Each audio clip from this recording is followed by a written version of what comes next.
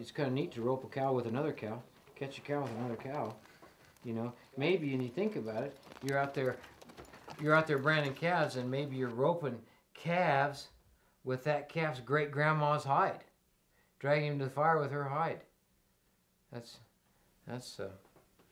one way to think about it, I guess. The rawhider is an opportunist. The rawhider is the ultimate recycler.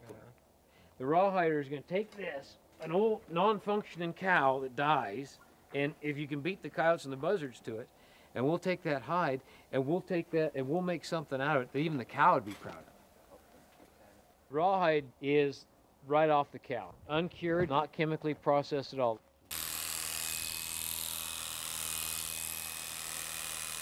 With ranching, you know, we always have a need for horse gear, quality horse gear, and we can't buy the quality stuff that we like to use. So consequently, we end up making a lot of our own. You either learn to make it or you find someone who does and you trade for it.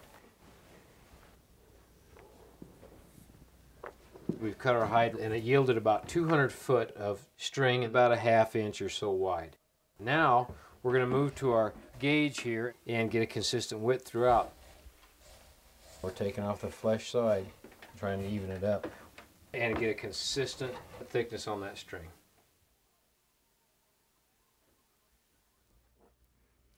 This is a 16-strand hackamore. This makes a nice smooth hackamore body, and then we'll put a nose button and a heel knot to finish it. Rawhide braiding went from a utility to somewhat of an art form. You'll see a little bit of variation, but we look for consistency, straightness of the braid, and the tension to be the same. We generally try to make them pretty soft since they'll transmit a lot of feel down through our hands, through the McCarty to the horse. Used to be a lot of big ranches operating in this part of the Great Basin and around Nevada and Idaho and Oregon here, and it would bring a lot of like-minded people together, a lot of buckaroos, young guys together and stuff, and they would share ideas and learn from each other. This is a 3-strand twisted riyadh. We're twisting 3 strings into 1 string. A little more dusty. There's a genealogy behind learning all this stuff. And you're sitting around the bunkhouse in the evening and somebody's teaching you how to tie a particular button or something, and you'll get to visit and you'll say, well, where'd you learn that? And he'll say, well, Roger Fisher taught me that button when we worked at the 25 together. Are you guys ready on your end, Dusty? You learn from this guy, from that guy, from that guy.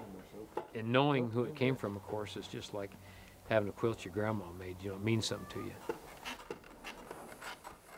you. This is one of those subtle little things that changes, but you don't realize it until you look around one day and it's gone because no one's sharing ideas with each other because you don't congregate at the ranches anymore. We'll pull it through our juniper post and we'll stretch it and break it in, and eventually it'll settle down. They'll either make you look good or they'll make you look bad, you know. Them things have got so much life, and they've just got kind of a mind of their own. The rawhide braiding and the horsemanship and everything is a byproduct of the industry. I mean, it's a lifestyle. And when the ranching industry changes as dramatically as it has, you know, in recent years, a lot of the culture and a lot of the folklore goes out the window with it.